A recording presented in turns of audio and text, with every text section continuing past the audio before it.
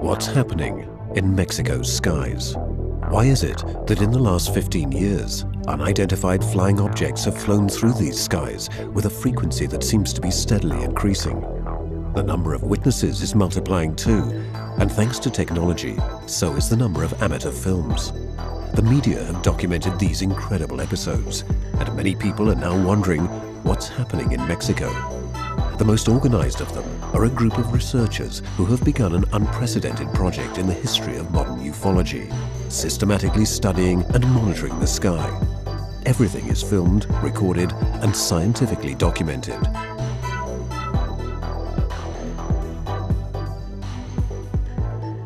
The team's name is the Vigilantes, and their work has produced an incredible number of photographs, testimonies, and films, which are analyzed very carefully.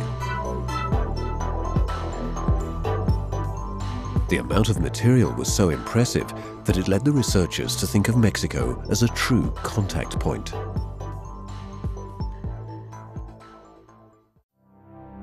It all began with the total solar eclipse that took place in Mexico on the 11th of July 1991, coinciding with an ancient Mayan prophecy. The prophecy foretold that such an eclipse in Mexico would mark the beginning of humanity's encounter with the Lords of the Stars. It was all written in the Dresden Codex, one of the few documents that escaped the wrath of the Spanish conquistadors. But let's get back to the eclipse. On the 11th of July 1991, millions of people and hundreds of video cameras followed this spectacular astronomical event. Initially, nobody seemed to notice the presence of an anomalous aircraft hovering in the sky over Mexico City. But when reviewing the footage later, many people noted the intruder. It seemed to be made of metal that reflected the sunlight, and it was shaped like a classic flying saucer. The sighting created quite a stir, and even the TV media became involved, especially researcher and journalist Jaime Maussan. In the days following the eclipse, the staff of Televisa, one of Mexico's largest private TV networks, was flooded with videos of the mysterious aircraft. The public's curiosity grew. What exactly was the object filmed during the eclipse? Where did it come from? Could it possibly be a confirmation of the mysterious Mayan prophecy? Demetrio Feria, one of the first members of the Vigilantes, remembers that day well.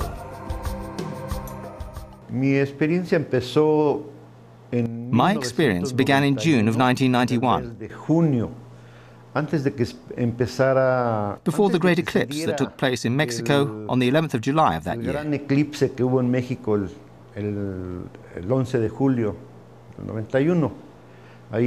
That was when I decided to film them. I already had a video camera, and I wanted to know whether the phenomenon was real or just a bunch of lies, special effects or something like that.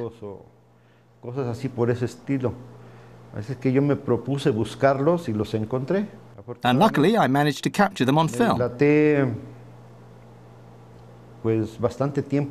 I devoted quite a bit of time to them between June and November, and I began filming them one dawn in November at 5 in the morning.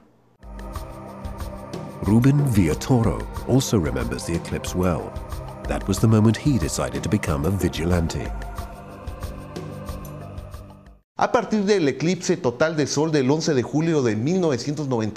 the total solar eclipse on the 11th of July 1991, Jaime Maussan went on television and said that at the time of the eclipse, there were people who had filmed the UFOs with their video cameras. I decided that it was important to follow their example. I bought a video camera, and over the years, I've filmed several objects flying over Mexico City. The event during the eclipse seemed to have opened a Pandora's box of UFO sightings. Thus, Mexico saw the beginning of one of the most intense waves of sightings in history. Without a doubt, The remarkable availability of cameras and video cameras improved the potential for sightings, but the number of sightings only began to grow exponentially after the eclipse of the 11th of July 1991. Footage from Mexico traveled around the world, amazing those who saw the videos and bringing much joy to scholars who had never had so much material to analyze.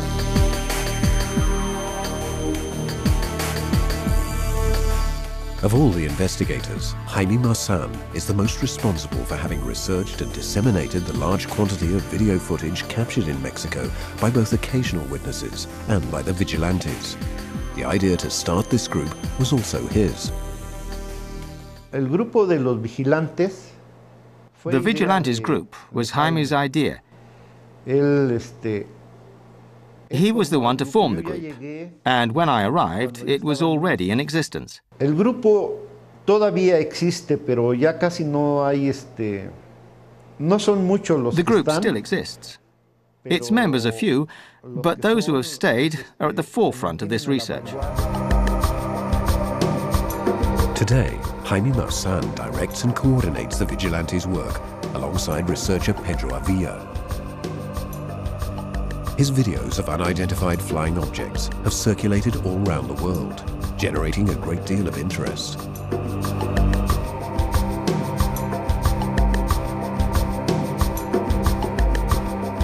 For over 15 years, Pedro has lived the life of a near recluse in his small room due to a debilitating illness that has practically immobilized him.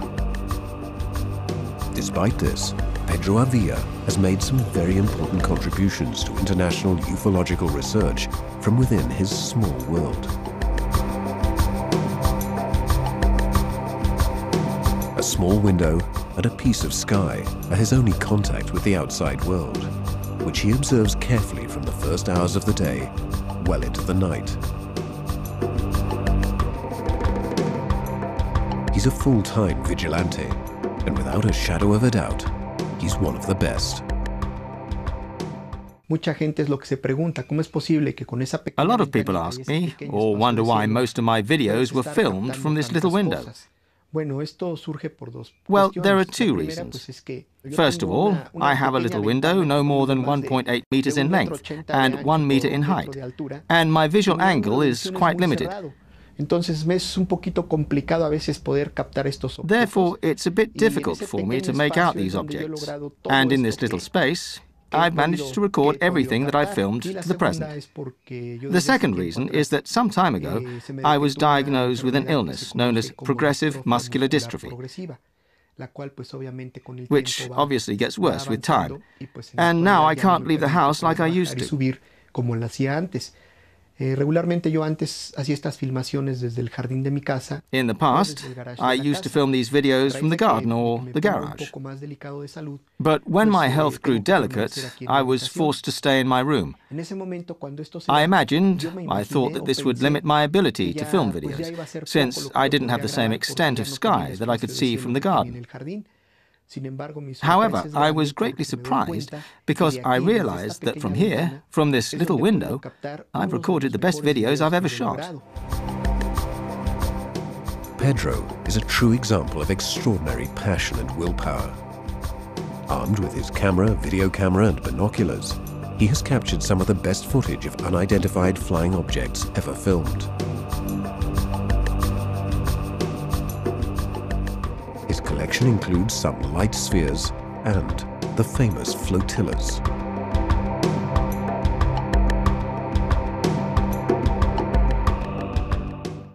Sabemos que dentro de la investigación OVNI, los objetos que más abundan son las esferas. We know that the most common objects in UFO investigation are spheres, which can be a single white sphere or silver spheres, black, blue, red, or multicolored.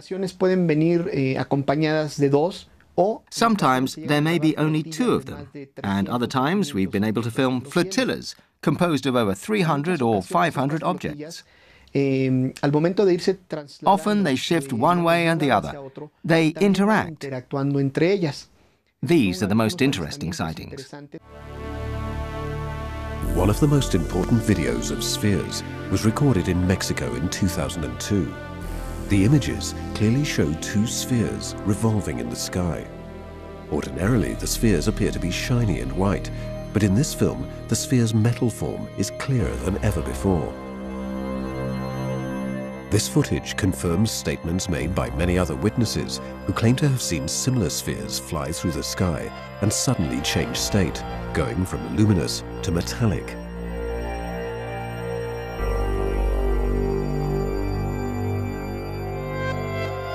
In addition to flotillas and spheres, Pedro has also filmed some unconventional flying objects of a totally unexplained appearance. En una ocasión, capté 6 I once objetos filmed de 6 color dark negro, objects that look like similares a watermelon las seeds, semillas like de little la black fruta seeds. llamada sandía. Son unas como semillitas negras, las cuales These 6 son objects 6 y formed a forman en el shape in the cielo sky una figura very much like a muy flower similar with a 6 una flor petals. de 6 pétalos. Lo curioso es que cuando uno hace el acercamiento con la The cámara, strange thing is that cuando se when we analiza el zoom video, in, when we cuando se le analyze the meten video, filtros y todas estas when we add cuestiones, filters no se and all the encuentra rest, ninguna we can't estructura. seem to find a Es decir, structure. los objetos se están moviendo rítmicamente, In other se mueven words, con una the objects are sincronía moving impresionante rhythmically, y with an siempre amazing manteniendo la synchronicity, misma posición, and así como always si keeping the fuese una same flor. position as if Giran they were a entre flower, ellos, suben, spinning, bajan, going pero up siempre and conservan la down, misma- but always la keeping misma the same distancia, distance, a pesar de despite que there no hay- being no no hay structure ninguna between the estructura. objects. Avia's video is the first to show an object of such a shape flying in broad daylight.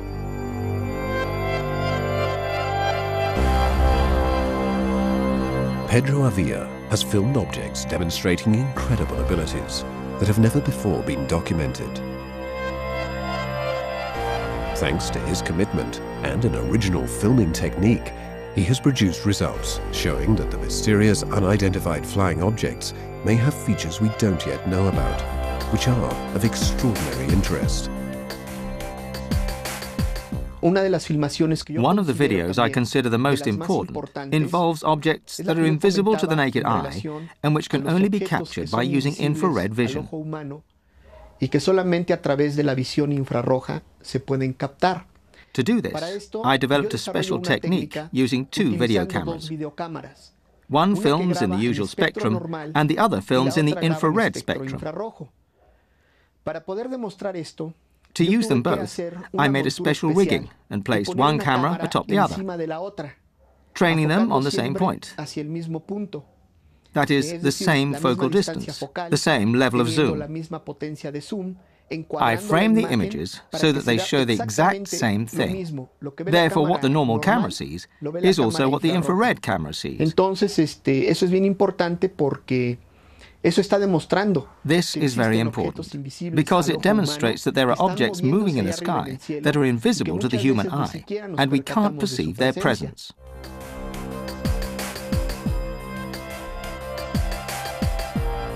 The surprising results achieved with this technique have aroused great interest in various parts of the world.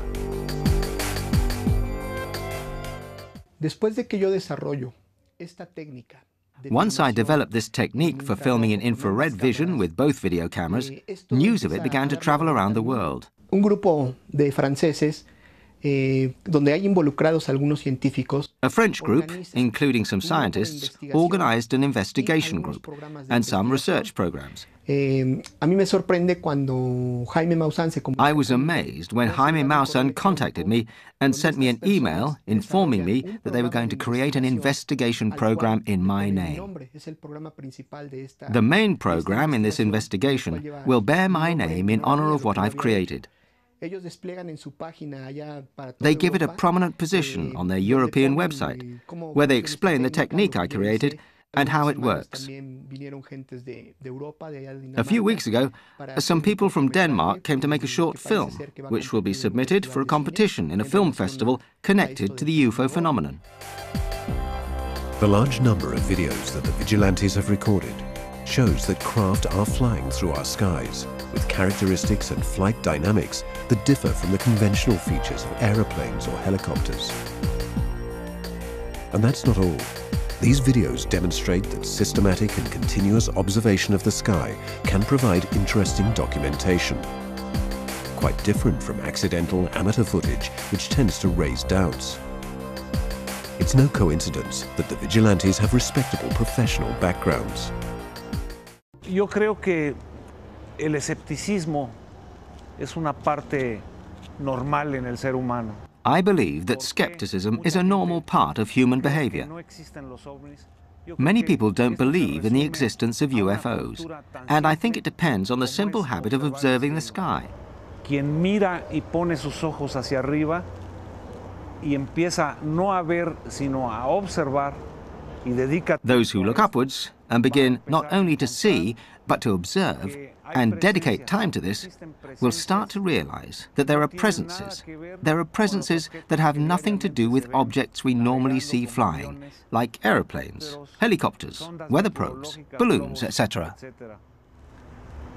Lo que a mí me ha llevado a volverme un vigilante. One of the things that drove me to become a vigilante of the sky was my work as a professional architecture photographer. Precisamente lo que es importante y lo que me ha llevado a hacer.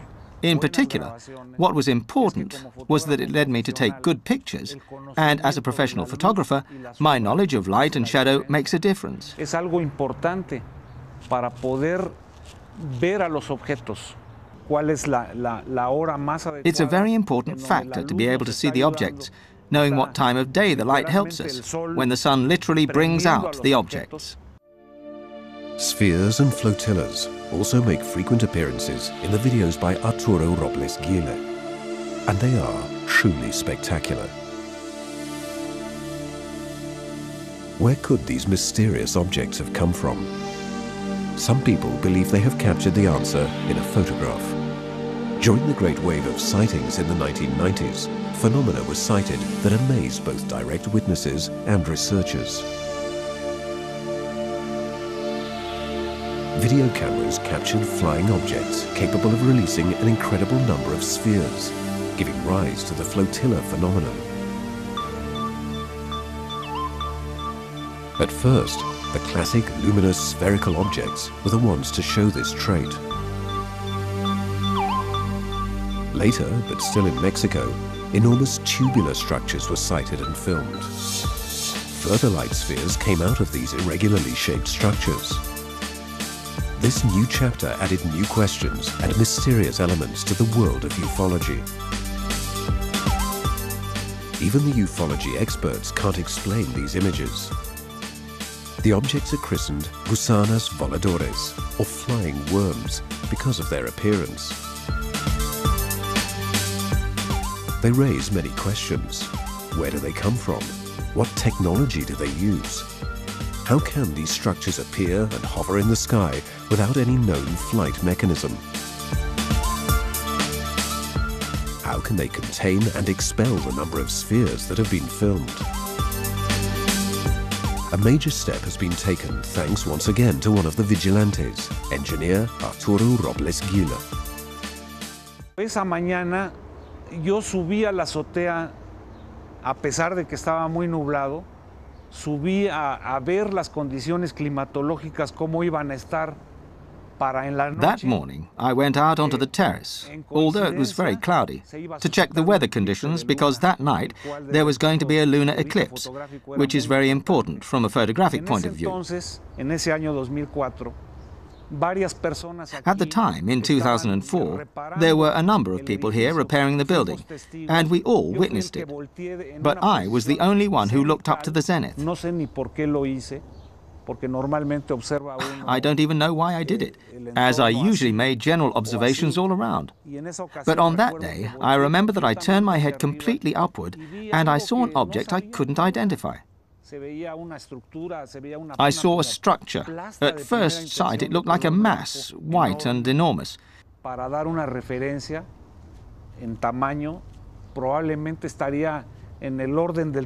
give you an idea of how large it was like two jets put together. It was huge.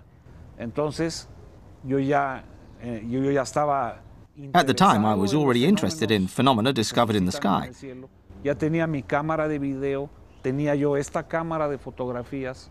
I had my video camera and tripod in hand, and I began to film the object.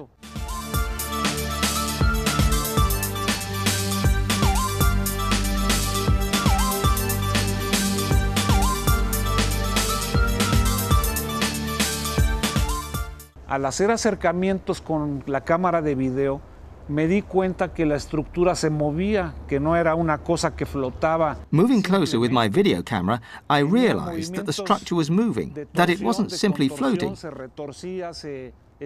It was twisting, writhing. It contracted and expanded. And when I saw that it was beginning to expel spheres, it was clear to me that something absolutely incredible was happening. Entonces dije, bueno, So I asked myself, what else can I do? I thought that photographs could be a tremendously important support, and so I took some. I remember that I took about 24 photographs. The high-definition images that Gila obtained mark an important breakthrough in the study of these spectacular unidentified structures. Y cuando yo las bajé a la computadora y vi que se trataba de When I downloaded the photos to my computer, I realized that the structure appeared to be formed by thousands or hundreds of thousands of segments. Y que tenía esferas de colores perimetrales, debo ser honesto. It also had colored outer spheres. I'll be honest, at first I thought it might be a spectacular bunch of balloons. Le hablé a Jaime Maussan. I talked about it with Jaime Maussan. I went to his office, and as soon as he saw what I had filmed, without having the slightest idea what it was, he said, "Arturo, what you've captured here is absolutely spectacular." No faltó la parte escéptica. There were those who were skeptical, whose unfounded argument was that they could be balloons. So Jaime Maussan immediately phoned a very well-known performer here in Mexico City, who uses the largest balloons in production. Llegó a la oficina, vio las imágenes digitales y dijo, "Estos no son globos." Dice, when he arrived at the office and saw the images, he said, "These aren't balloons, and even if they were balloons, a structure like this would require at least 57,000 balloons, possibly more." Y además, ¿cómo podrían armarse? ¿Cómo podría armarse esa estructura? How could you possibly create a structure with 57,000 balloons without any gas escapes? And how could you let it fly upwards?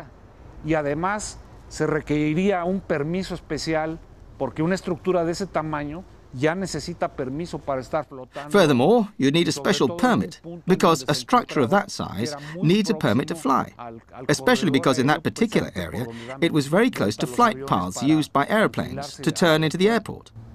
Para mí, ese fue el parteaguas. Ese Ebani Madre. To me, that was a breakthrough. The Mother Ibani, as I call it. The mothership.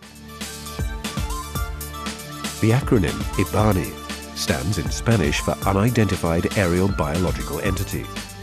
And since Gila photographed them in high definition, sightings of IBANIs have been increasingly frequent.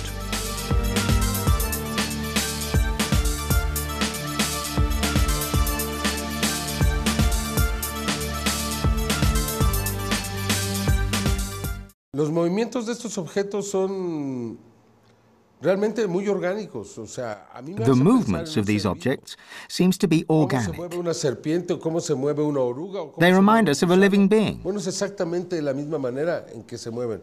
¿Por qué se mueven así? No lo sé.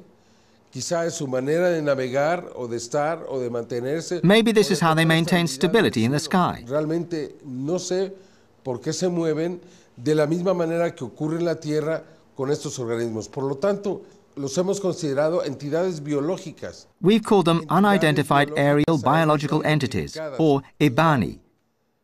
And this biological aspect is the most important thing. Lo más importante, porque se manifiestan como si estuvieran vivos. They appear to be alive. No sé si lo están o no, pero I don't know if they are or not, but that's the sense you get when you see them on film. We do know that when we see an IBANI, we'll see spheres afterwards, which may show that there's some connection. These features become even more evident in the videos made by Arturo Robles Gila since then. The forms and behavior of these anomalous entities seem to be writing the most incredible chapter in the study of unidentified flying objects.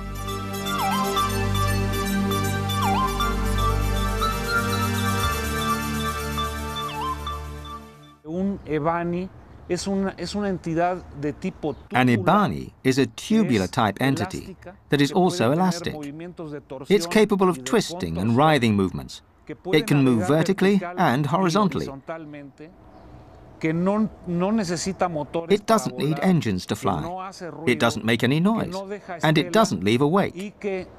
Tienen un propósito perfectamente específico de su aparición, que por supuesto saben que yo los estoy observando e inclusive grabando.